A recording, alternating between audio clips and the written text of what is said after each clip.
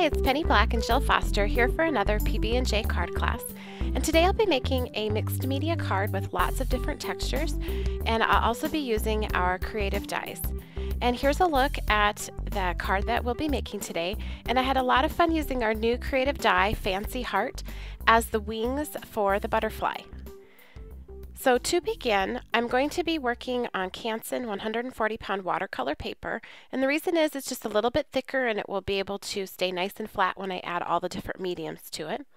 And this is the stamp from our transparent set, Love Chapter.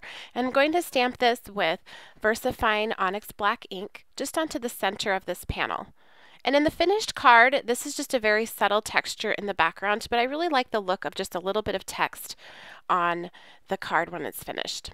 Next, I'm going to add some texture using the Shimmers Textures paste, and this is a dimensional textural shimmering paste, and it is like this really kind of crunchy texture to it, and it shimmers, and there's pieces of glitter and mica in there. It's really gorgeous, and I'm applying this just around the outer edge of this piece. Got a little bit of blue there from my scratch paper that had some ink on it, but it's not a problem because I'm going to be painting on top of this. And I'm just putting this on with a palette knife and moving it into the areas where the text is stamped.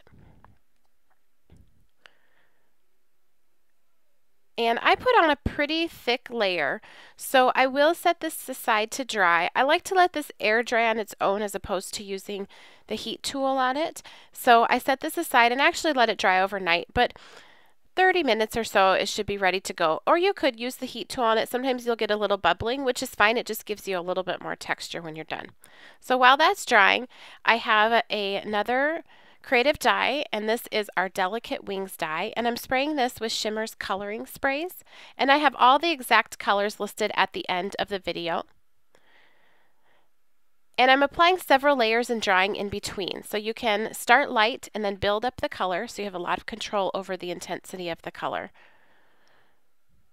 And now this is that beautiful new creative die, Fancy Heart, and I'm going to be spraying this as well.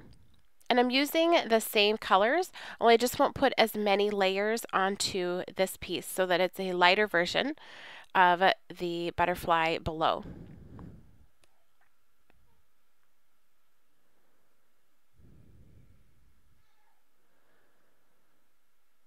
Now I'm going to assemble the butterfly embellishment. So I'm putting just some liquid glue in the center, and then I'm adding these hearts as wings, and I just love that that's a totally different way to use this die. And then we're going to put a piece of twine that's been tied into a bow right in the center, and then a large self-adhesive pearl. And then that embellishment is complete.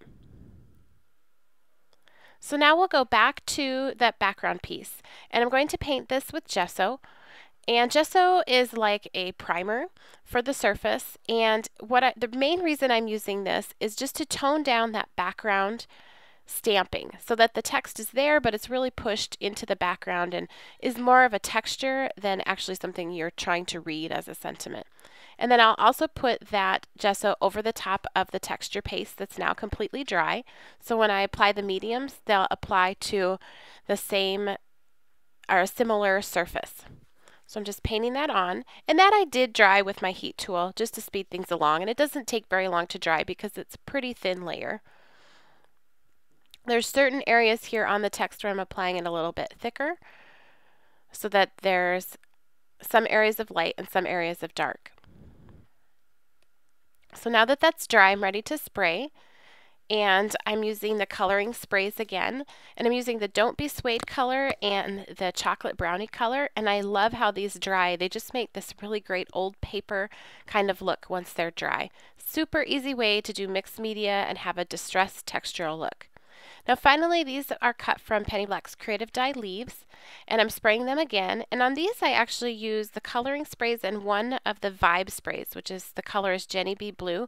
And so these do have a beautiful shimmer in real life. It's hard to capture on camera, but these have a great shimmer too. So now I'm ready just to put everything together, and I'm just playing around here with the placement for all of the different items. I took those little berries that were cut from the Creative Die leaves, and I just took one of those and tore it apart, so I had some more options as far as placement goes and sizing. So here, before I put any liquid adhesive down, I do have dimensional adhesive on some of the berries on the back, but that's not too sticky, and I'm not pressing it down too hard till I'm positive I'm happy where they are. So I can put it down, check it for placement, and then move it around if I need to. I also off camera stamped the sentiment, and that was from the Love Chapter transparent set as well, and I stamped that with VersaFine ink, Onyx Black, and then I distressed the edges using Gathered Twigs Distress ink. And you'll see that in the final shot.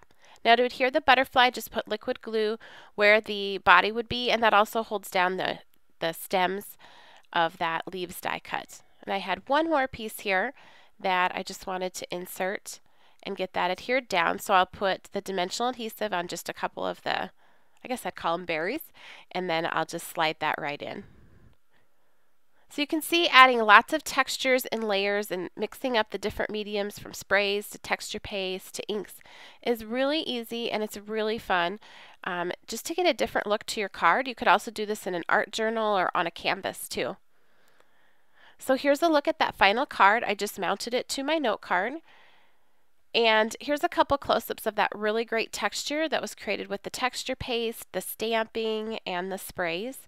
I also added a little bit of thread that I glued behind the butterfly just for even more texture and to pull that turquoise color from the leaves out a little bit more. Thank you so much for watching. If you enjoyed today's video, be sure to give it a thumbs up and subscribe to our channel. You can also connect with Penny Black on Facebook, Pinterest, and Twitter, and on our website, and I'll have all of those linked in the description box below. And here's a complete list of all the supplies used on today's card.